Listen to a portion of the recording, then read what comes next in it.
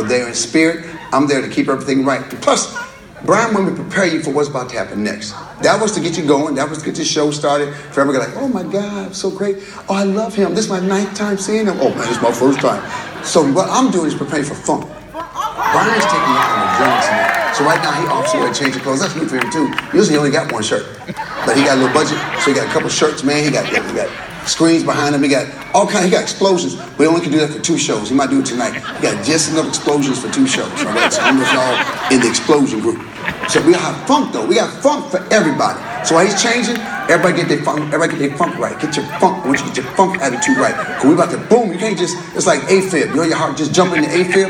If you don't prepare for funk, boom, your heart jump into AFib. So instead of going that's the bass line. Too much trouble. Too much trouble. So I'm saying. So prepare. Oh wait a minute. If we're gonna do funk, let me. Instead of me talking, let me show you. See, now we're ready for funk.